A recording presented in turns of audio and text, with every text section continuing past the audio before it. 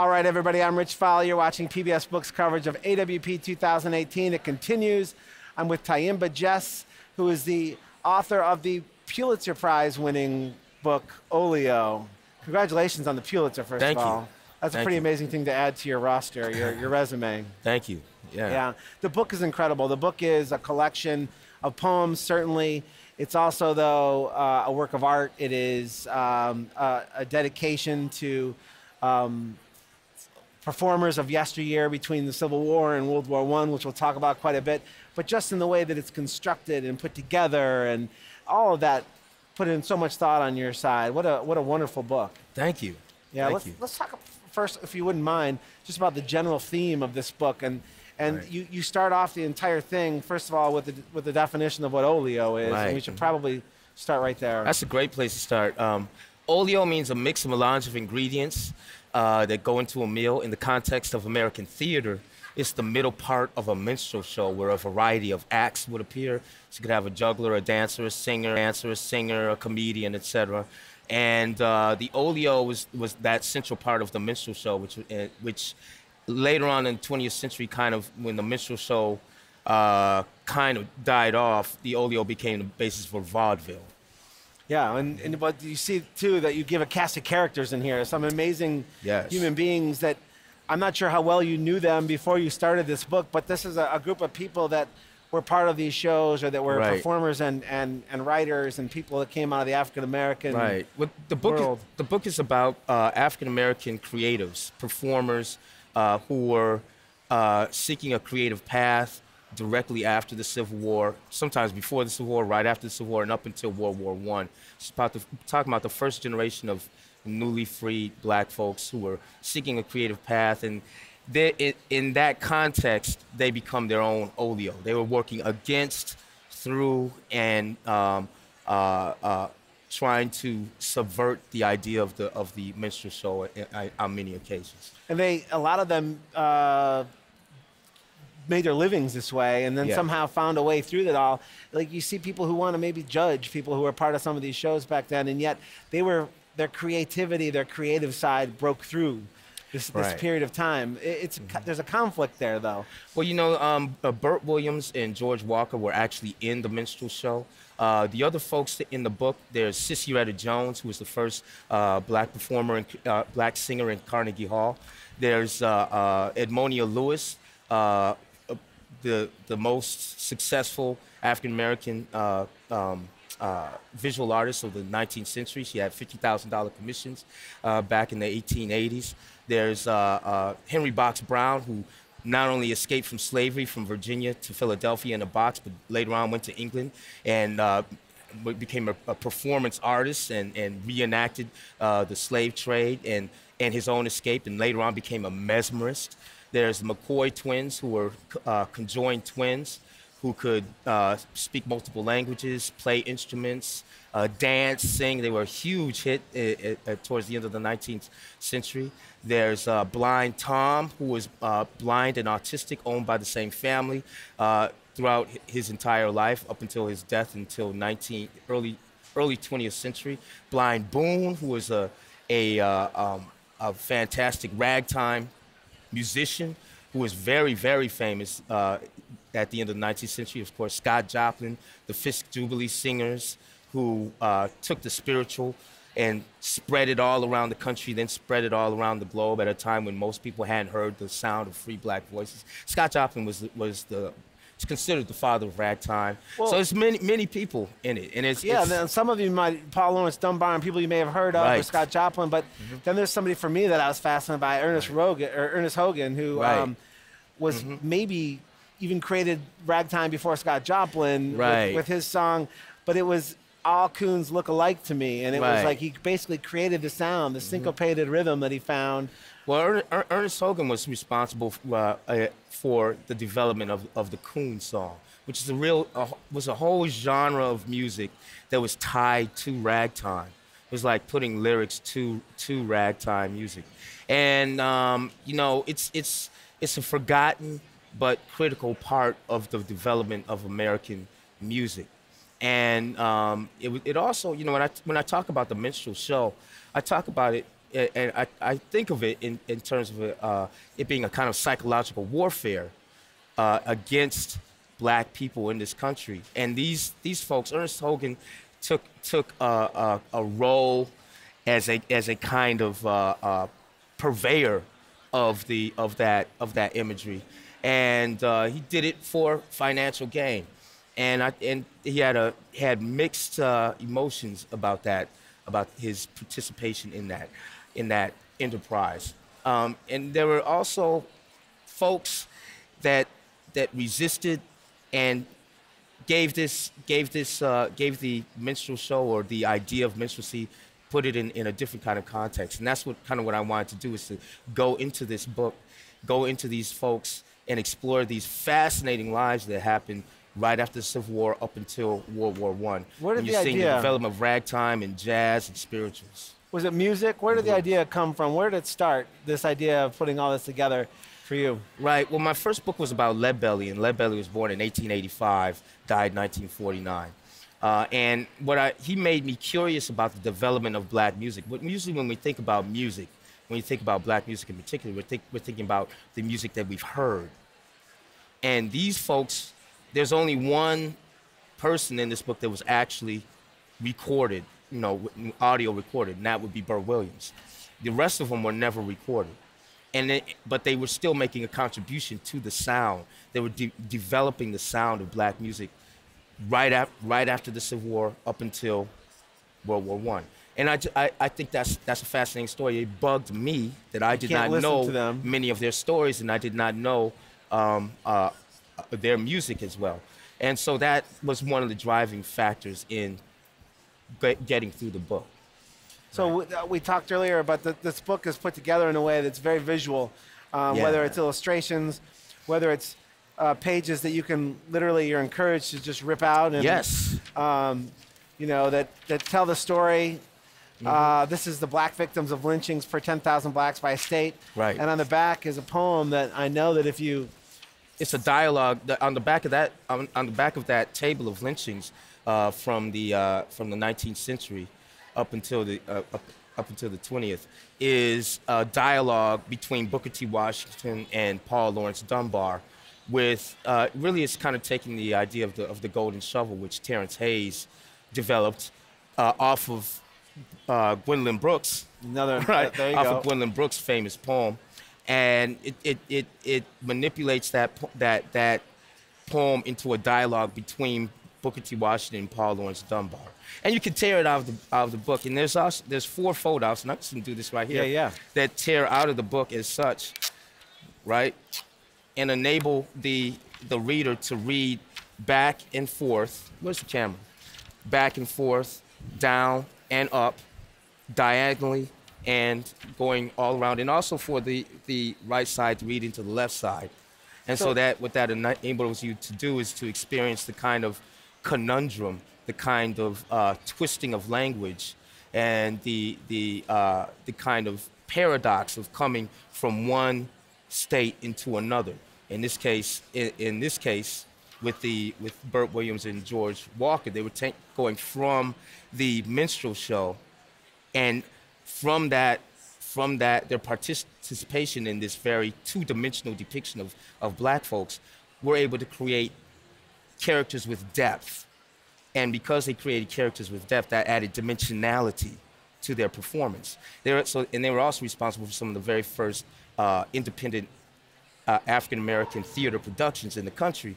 So in that case, what you do is, to experience that creation of depth, you go from a two-dimensional plane into a three-dimensional construct, such as a cylinder that can be read around and up and down, going all the way around, continuously. And then that also continues from the top to the bottom. So that's another cylinder going from a two-dimensional structure into a three-dimensional structure. And then when you finally take those elements and combine them, you end up with a mathematical construction that is called a torus, that is basically a donut that can be read. This poem can be read all the way around inside, backwards and forwards, all the way around on the outside, backwards and forwards. I'm talking line by line, backwards and forwards, and then from side to side, backwards and forwards. And then when you take it and give it a final twist, that is a Mobius strip, and that is a true paradox. Okay, so that's the idea behind deconstructing the book in order to reconstruct I mean, here we the are history. Holding pages of your book in our hands, and that level of thought and detail into how you wanted this to be considered, read, played with, thought of. Yes. Is a multi-dimensional, multi-layered approach that must have taken so much longer, and the right kind of publisher who can understand the needs of a book like this. Hats off to Wave. The folks at Wave, really stretched the limits with this book. And really part of what the book is about, it's about the human connection to the printed page. This is old technology, but it's great technology. And and reading poetry on screen and electronically is not the same thing as reading it and having it tangibly in front of you. And what part of this is an exercise in the physical nature of a book and the way a book can communicate with the reader.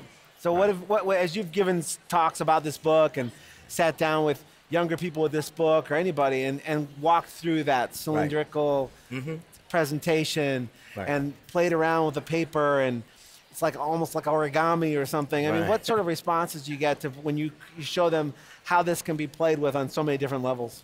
I think the thing people are intrigued by the idea that the reader has a different kind of agency and that they don't have to, it's not just from left to right and down, and that they can choose their path through these various poems. And I think, on another level, I think that there's an element of exploration and play, so to speak, that comes into the interrogation of the text in that way. And people like it.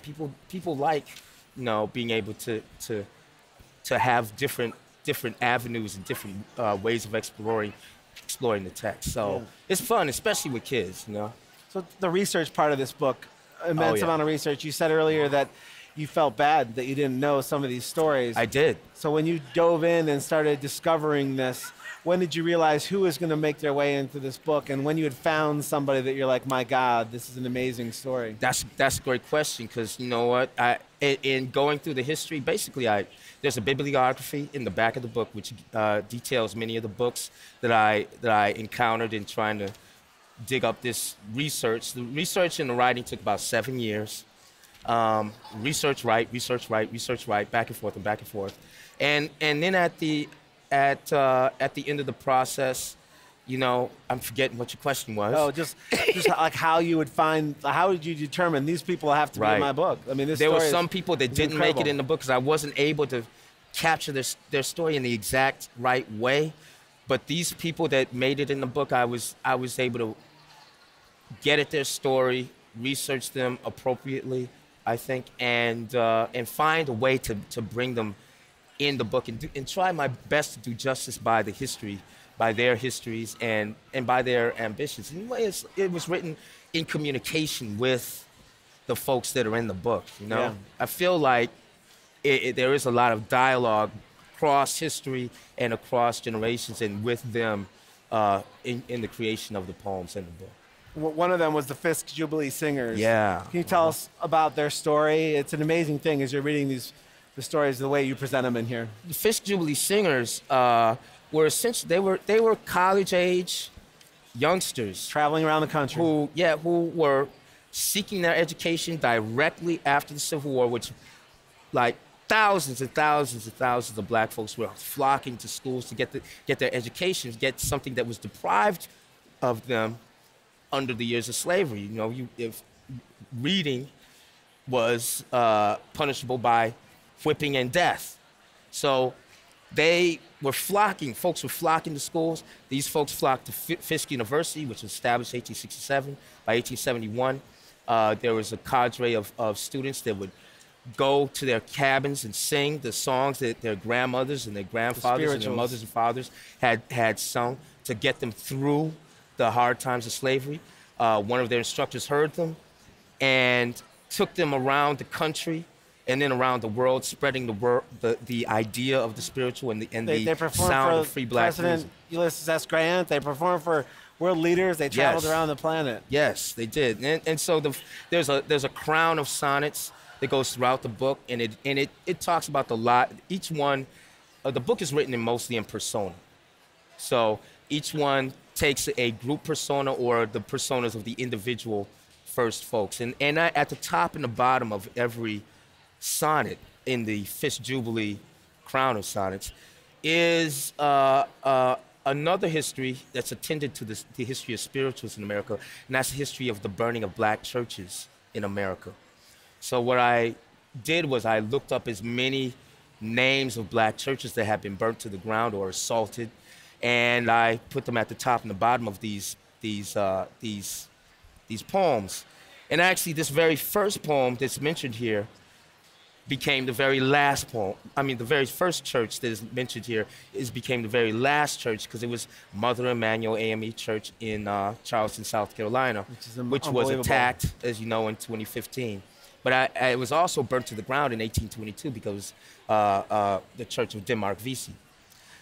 So I'll read this poem? Yeah, I would love it if you would. And I'd like to say it's dedicated to Mother Emanuel AME Church in Charleston, South Carolina, 1862, to Cross Ankle Church in Palmetto, Georgia, 1899, Greenleaf Presbyterian Church, Keeling, Tennessee, 1900, Red Top Church in Hopkinsville, Kentucky, 1915, First Baptist Church in Carteret, New Jersey, 1926, Fulton Street Methodist Church, Chicago, Illinois, 1927. Second Baptist Church in Detroit, Michigan, my hometown, 1930. Macedonia Baptist Church in Egg Harbor City, New Jersey, 1936.